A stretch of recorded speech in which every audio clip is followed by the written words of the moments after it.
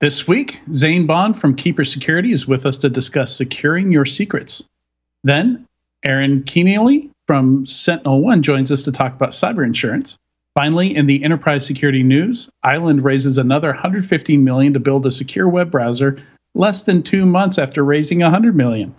Bionic raises $65 million for application intelligence. Israeli startup Hub Security merges with a SPAC to go public on the NASDAQ at a $1.28 billion valuation. Cybersecurity now has 53 unicorns, but which ones are the most interesting to follow? New data shows VCs pulling back in Series A, B, and C, but is this data any good? Over 90% of orgs had an incident tied to a third party last year, and the SEC might require public companies to report hacks and hand over more details than they currently do. All that and more on this episode of Enterprise Security Weekly. This is Security Weekly, for security professionals, by security professionals. Broadcasting live from G-Unit Studios in Rhode Island, it's the show where we talk security vendors and aren't afraid to name names. It's Enterprise Security Weekly.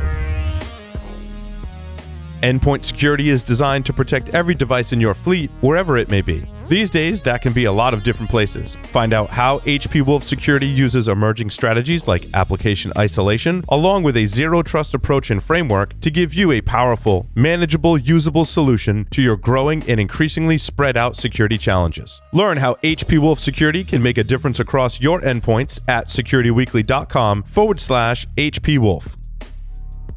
Attacks can't be prevented, but they can be stopped. Modern cyber attackers have already made it inside your network, but you have the upper hand. Find and eradicate threats with ExtraHop network detection and response, and shut them out before real damage is done.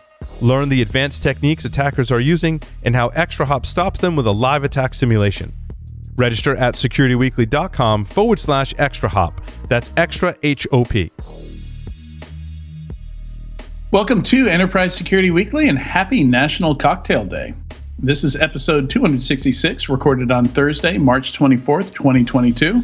I am your host, Adrian Sanabria, and joining me today is Tyler Shields, who's going to tell us what his favorite cocktail is. That's a good question. My favorite cocktail, it's got to be an old-fashioned. I'm a straight bourbon or a bourbon on a rock kind of guy. I'll drink that probably 3 nights a week. But if you really got me into a cocktail, it's probably a old-fashioned or potentially a smoked old-fashioned.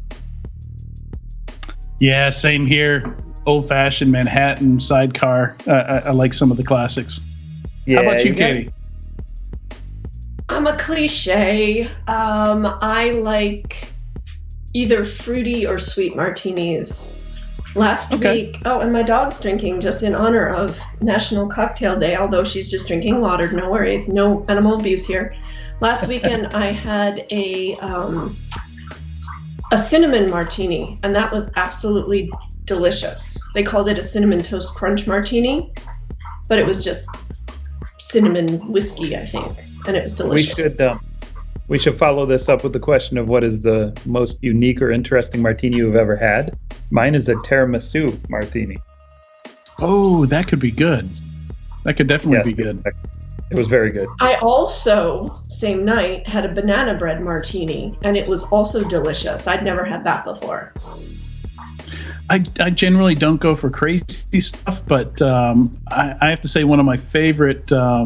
But it is a variation on the old-fashioned. I had a mezcal old-fashioned that had some other changes to it as well, and it was really, really good. All right, but I will add one additional cocktail. My favorite cocktail that I always take people to is the verbena at the Cosmopolitan Hotel in Vegas at the Chandelier Bar on the second floor only.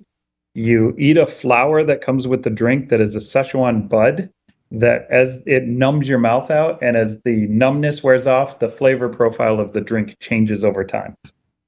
Whoa. Cool.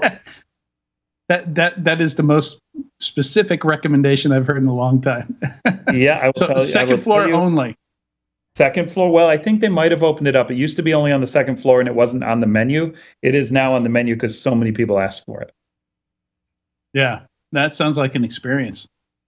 It is. There's a new tavern near me. It's my new favorite place to go, and they have a peanut butter whiskey iced coffee. And you wouldn't think that would work, but it's really good, and it's not sweet, but it's delicious.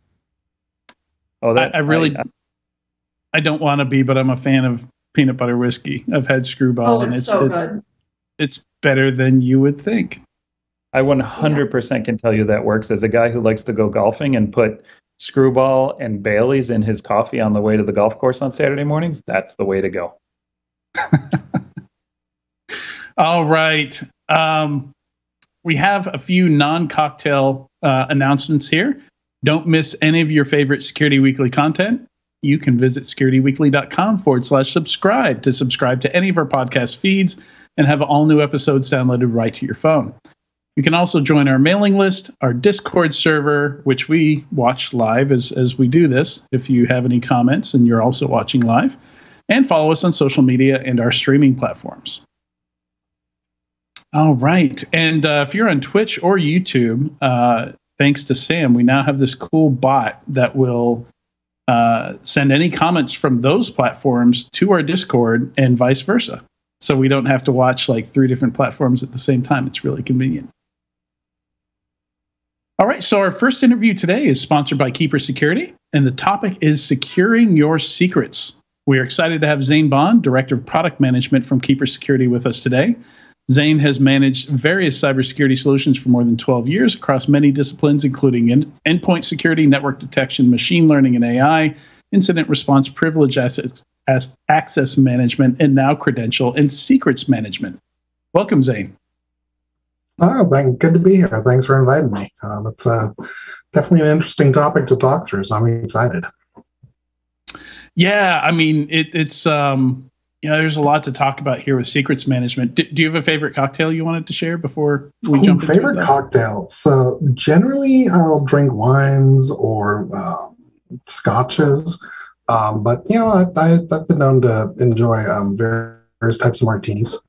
Probably martinis, probably go from that. Some of the ones mentioned earlier sound awesome. I will have to hit up Katie and try and get some of her recommendations. Happy to share.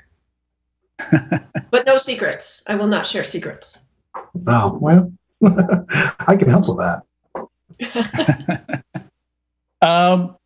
Yeah, I'm sure there are some secrets in the cocktail world. Definitely some bars wanting to keep their signature drink secret. So talking about the secrets manager here, like first of all, let's I love that your background is so diverse, and I actually just I'm in my 3rd or 4th week as a doing product management myself. So all right. Really really excited about it. And really interested to talk about this, because this is something that seems like it solves such a broad problem, so well, so gracefully.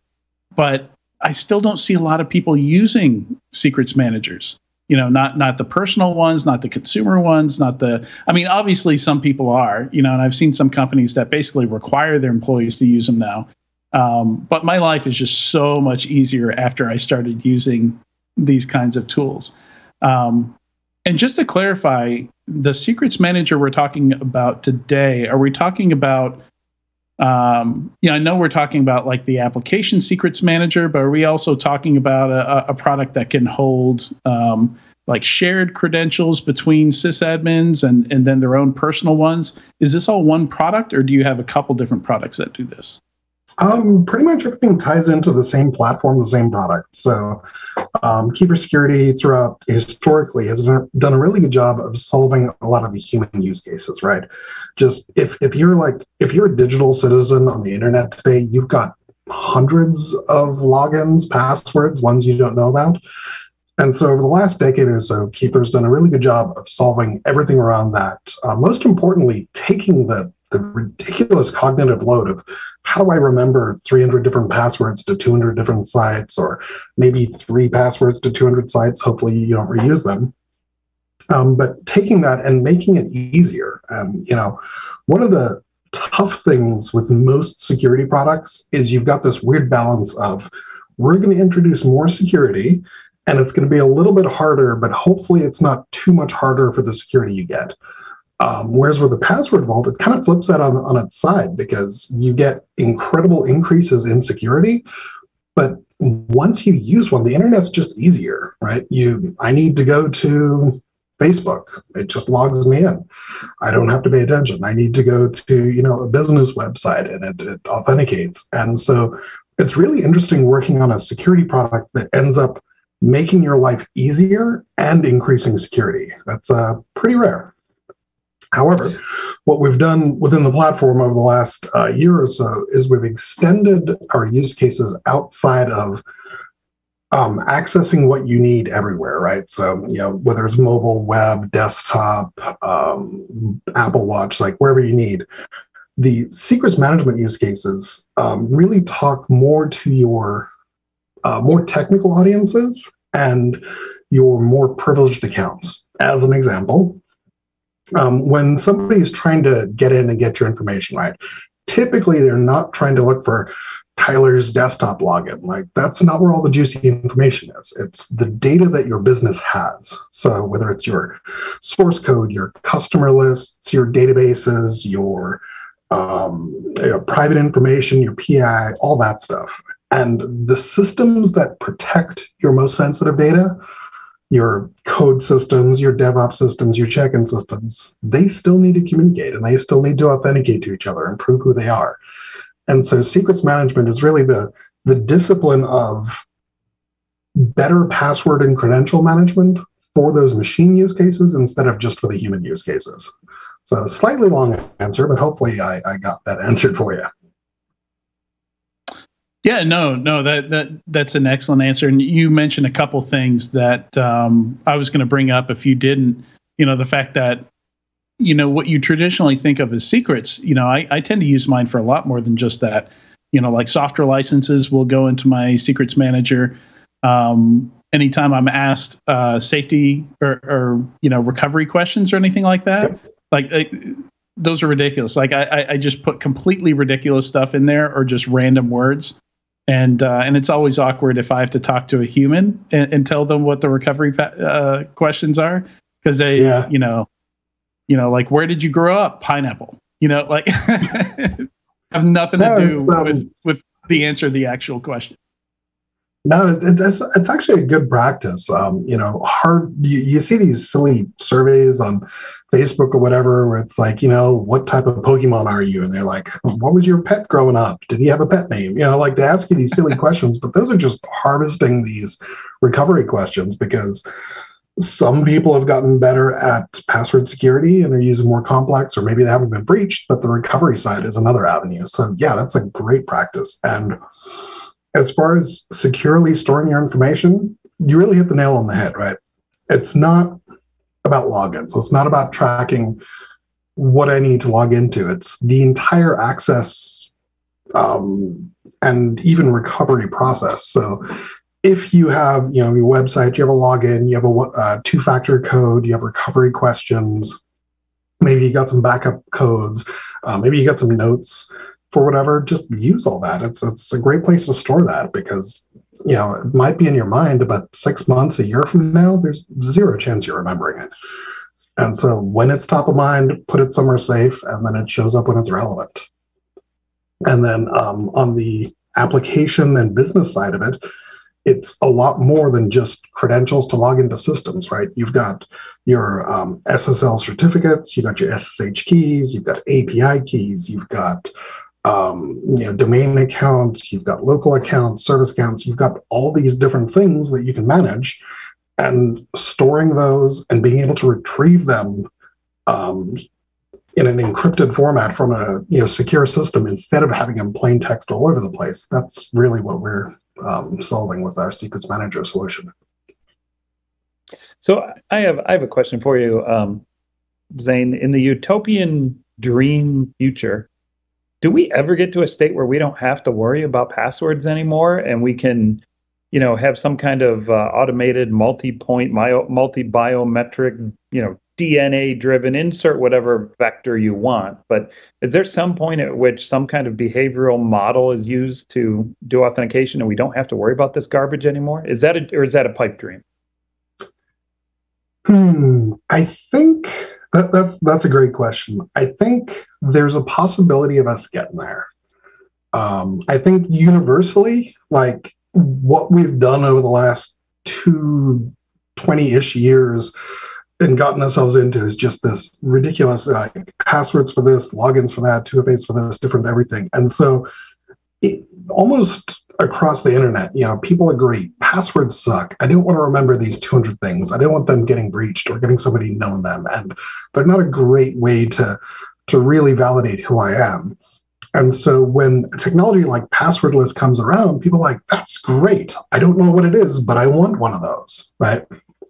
And then you peel the layers back, and passwordless means a lot of things to a lot of different people. But at the end of the day, you've got your factors for authentication, right? It's something you know, something you are, something you have. Those are your three primary. You've got other ones like some when you are, somewhere you are. But there is a possibility getting there. I think the closest analogy I could draw is moving as a society from cash to credit card or cashless. And as you can see, we've been doing that for 45, 50 years now. And we understand that a credit card is so much easier than carrying around coins and bills. And, somebody holds you up and steals your credit card, you can just call and get rid of it. But why do we still have cash? There are valid reasons to use it.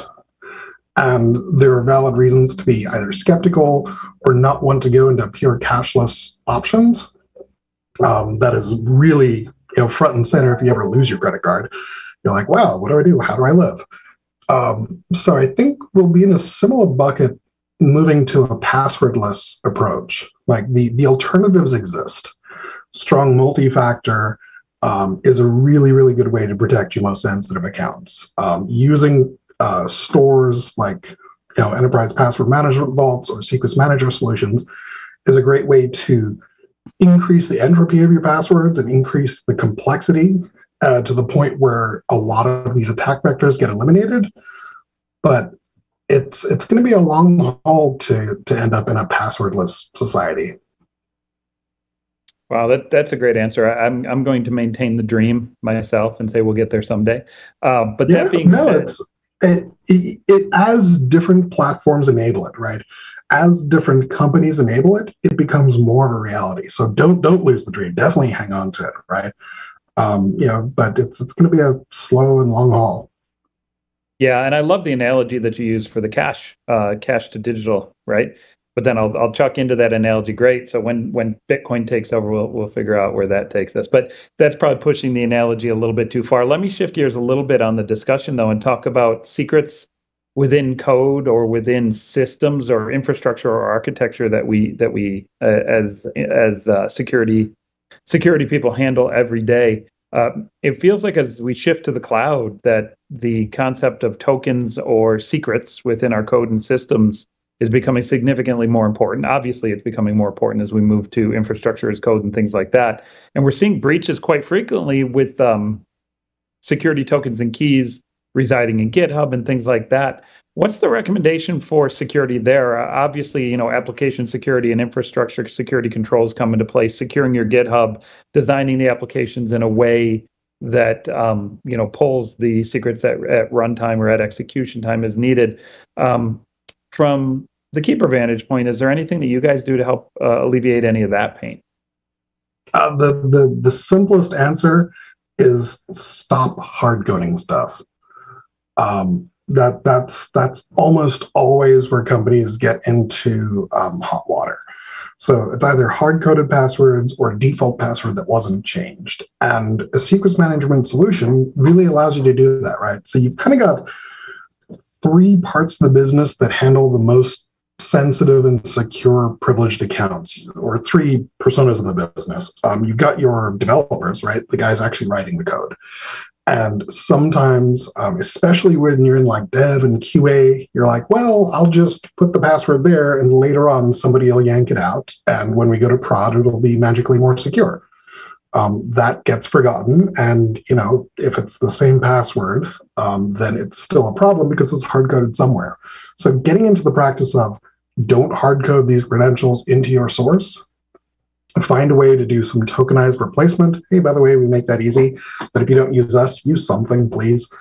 The second type of persona where you run through and credentials kind of get hard-coded somewhere, your DevOps teams, right? The guys who pick up the code, package it up, and get it out to market. They're going to use any number of solutions to build and deploy, whether it's Jenkins, GitHub, Terraform, Github Actions, Ansible. Like there's a whole army of solutions out there that are used to do this. Every one of them allows you to either put the secrets or passwords or API keys into the build scripts, or maybe they have their own vault, but then you've got 10, 20, 30 little mini vaults floating around your business for every tool. Azure's got one, Google's got one, every other solution's got something. And understanding the security of those, understanding the compliance requirements, and if somebody leaves, figuring out if it's even possible to rotate one of those. Like, what happens if I change that password? Like, half the time the whole business goes down, like the website was using it. So for that second set of personas, don't hard code your passwords or don't store those credentials in 20 or 30 different systems. Get it somewhere that's secure and safe. And then lastly, you've got your IT professionals, your IT admins who are, whether it's they're running scripts or they've got some jobs that run or scheduled tasks. Those things, if it's performing something that needs to run with any kind of privilege, they need to run as a user. And again, you find that those get hard coded somewhere. So it's really about the closest analogy would probably be stop leaving sticky notes with your passwords all over your infrastructure, because that's the developer equivalent. Just don't do that. Store them somewhere else, because it's just those are the credentials protecting your crown jewels. That's what people are looking for when you actually do get breached. So as a product manager, I suspect you probably deal with this and think about this a lot, but what are some of the things you use to incentivize people to get away from these bad practices, or to, what are some of the roadblocks that you find you have to get past to get people, doing this? Like, I imagine some of it's just the effort. And then some of it's remembering that it's even there to be used. But what do you see with customers, that helps them get into good habits? Of course. So pushing security products like 10 years ago was really tough because nobody really cared. Luckily, the incentivization is being made for us by bad actors. The good / bad news is there's way too much money to be made in being a bad actor, right? You got the couple teenagers that were arrested yesterday, 14 million pounds just in personal revenue. It's just there's too much money to be made. So the incentive is you're being targeted. Somebody's going to look for you, whether it's just a generic spray and pray of every attack of everything. Let me scan every repo I can. Let me look at every system out there. Let me capture any config file I can and see if there's a password, or if it's more targeted and somebody's looking at your tech stack and building a slightly more bespoke attack vector. So the incentivization is don't get hacked. Unfortunately, at least for us, we find that's normally the catalytic event for a customer to look for an appropriate solution. After something terrible happens 2 or 3 times, then it's like, all right, well, we should probably spend some money on this. But it's happening a lot lately, and there's more laws coming around people having to externally disclose what's happening, which is forcing a little more awareness around this. So real hacks are one incentive. Compliance frameworks, just anything. If you have medical data, you've got HIPAA. If you're trading in the EU, you've got GDPR. If you take credit cards, you've got PCI. If you're publicly traded, you've got SOX. There's a whole lot of compliance frameworks. And every single compliance framework, like almost always, section 1.1, don't be done with passwords. And so I think it's universally understood that password, credential, secrets management is necessary, and it's really just about finding a solution that's easy enough to adopt, and where you are in your security journey. Are you there and ready to pick up a solution? Because that's what we run into.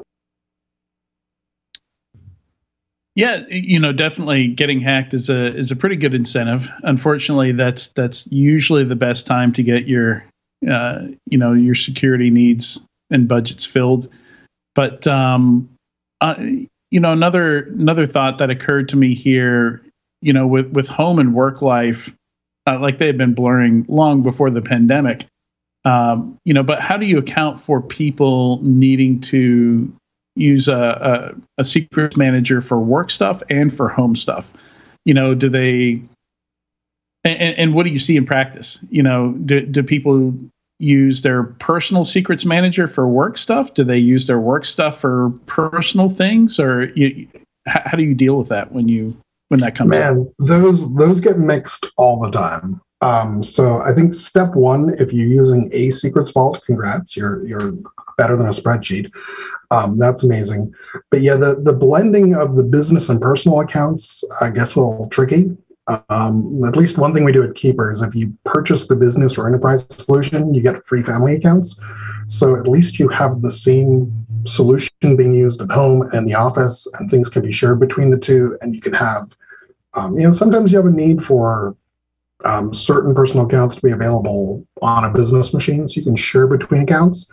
And then, when that relationship ends, you can unshare and revoke them. But it's ultimately whoever owns the record. So if you're in a business account and you store it in there, then the business ultimately owns it. Then they can recover those at whatever point is necessary.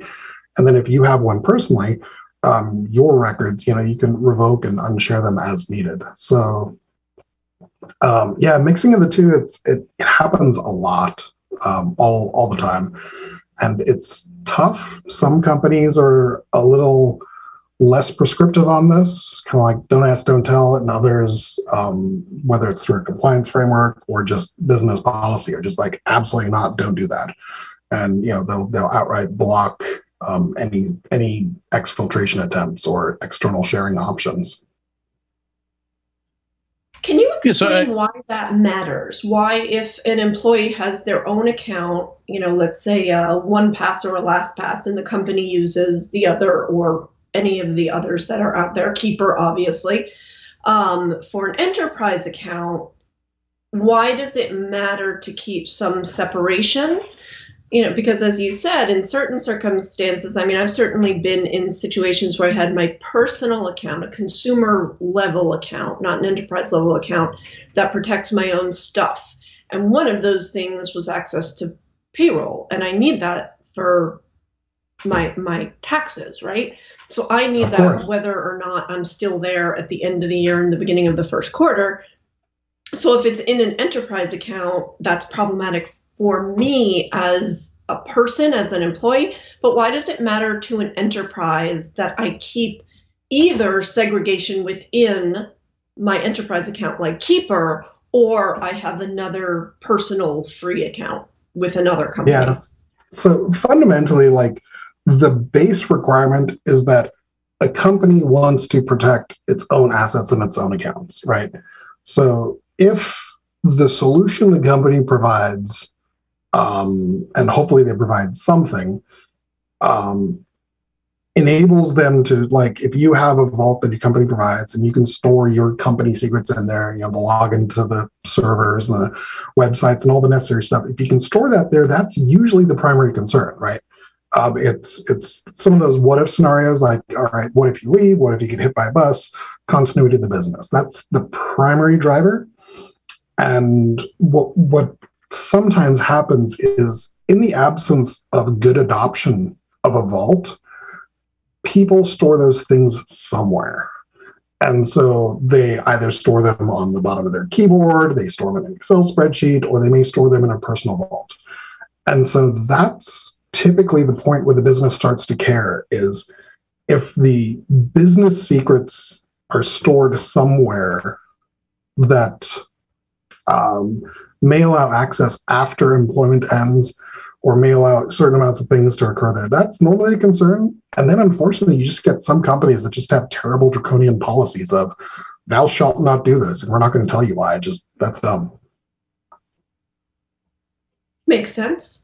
Now, my next question is about the companies using Keeper and other password managers and secrets vaults, because we've certainly seen greater adoption in the last few years. EA, passwordless, there is a slow move towards it. And as Tyler alluded to, there are a lot of ways where we can do behavioral/hygiene or biometric authentication without needing passwords at all. But there's a little bit of that cringe or that creepy factor that still is there in the minds of some non-technical people and even technical people, the tracking that goes on with it. So what would you say for those companies and individuals who are still really on the fence about using a password or a secrets vault or manager, either on their own or for their organizations? Yeah, no, great question. So I think at the end of the day, most of cybersecurity is about risk management, right? It's you're protecting it, and you're never going to get to 100% protection. So, is this investment can provide me enough mitigation of risk? Something like that. So when you talk about a lot of the concerns, right? If your password vault or secrets management solution is online, the potential risk that you may run into is what happens if that vendor gets compromised? What happens if that vendor has a malicious insider? What happens if, that vendor goes out of business or something, right? So it's really, again, it comes down to understanding the risk. And so selecting a vendor that has zero trust built in, handles and eliminates some of the malicious insider components. Zero knowledge is a very important one for cloud vendors. So zero knowledge effectively means, can that vendor view your data at all? And a true zero knowledge vendor would not be able to get to it at all ever. So this involves things like all decryption is done client side. All decryption is done, when the customer accesses the data. It's one of our Keeper's foundational tenets is that everything has to be zero knowledge, zero trust, because it's the most secure way to ensure that even if something goes wrong on our side, effectively all we have is ciphertext. You have the keys to decrypt it yourself. And then with biometrics, that's a tricky one. Biometrics are good, but when you think about it, if that ever gets hacked, you can't really change your iris. You can't really change your fingerprints. And so some of the concerns about that being your primary authentication method is what happens if there's some kind of a compromise there? You can't really, fix that. And so that's one of the barriers to moving to a passwordless paradigm, is that some of the alternatives have some of these unknown, questionable answers, which is, instead of the factor being something a password, let's move it to something you are, an iris scan. Then the what if really breaks down and gets tricky there. Yeah, really, really good questions, Katie. Zane, thank you so much for joining us on Enterprise Security Weekly today. No, awesome. Happy to chat. This was a lot of fun. Definitely. Make sure you check out securityweekly.com/keepersecurity to learn more. Some good details on their website on everything they do. We covered just a tiny bit of all the stuff they can do, so check that out for sure.